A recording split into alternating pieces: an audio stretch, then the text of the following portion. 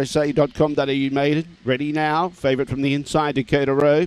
Away began Only Fair and wanted to run up the track and bump there with Troubled Waters. In the meantime, starting to get away pretty nicely there was Gonna Do Gambler, but Crackerjack Glen, and now Dakota Rose trying to warm up around the outside. In front, Crackerjack Glen. Dakota Rose trying to make ground. Behind those was Gonna Do Gambler. Smoky Rocks is well back, but Crackerjack Glen is holding on and going strong. Beats Dakota Rose. Third, Bin Kicker. Fourth placing, Zen Warrior. Gonna Do Gambler got tired. Smoky Rocks was near the tail end of the field. Back there with it also was Cheap Bothing and Troubled Waters, and kept going strong today, Crackerjack Glen, and goes the time around 23 and 10.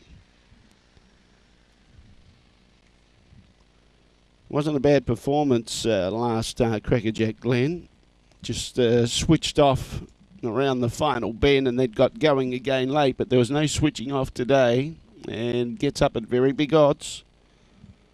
Always looked a chance of being the leader. Does begin well. A Black Dog March 2015. DJ's Octane out of 5%. Sharon Gray, the owner and trainer.